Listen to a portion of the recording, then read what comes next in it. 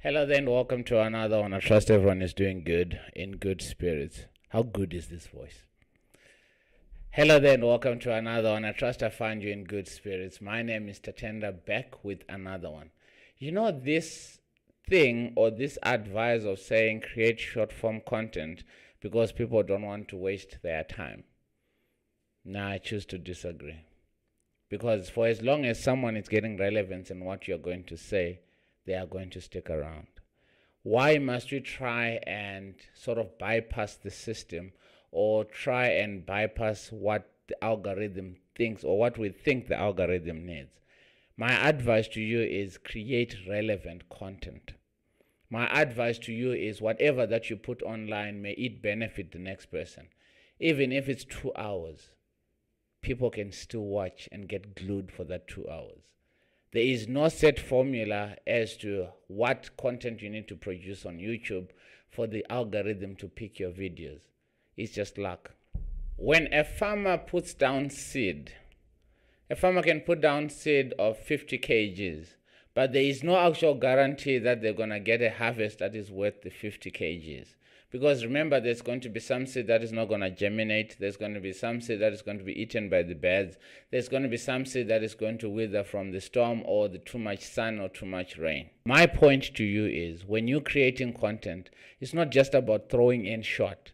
It's all about what relevance that is giving. It's all about quality over quantity. One can produce a 2-minute video and go viral, and another can produce a 2-minute video and it doesn't go anywhere. Or one can create a 2-hour video and it will go viral because people are getting relevance in it.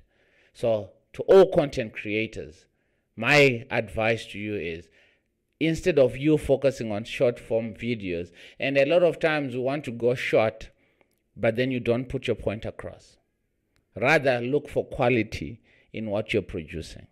And don't worry about the views. I think the reason why we always say go for short content, short form, because we are so worried about numbers. Content creators, it's not about the numbers. Yes, it is, but effectively speaking, it's about what good are we bringing into the world.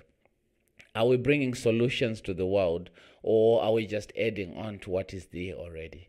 So instead of jumping onto the trend of creating something short because you want to have views, instead, create something that is powerful.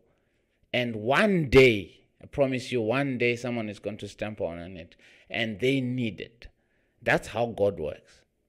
Has it ever happened to you that when you're going onto YouTube, you go through and you're praying for something and you open your YouTube or you open your phone app or whatever, then boom, there is a video that was shot 10, 20 years ago, and it is actually relevant to today or in the situation that you are in. So content creators, produce, man. Create content regardless of how much time you've got or how much time it is.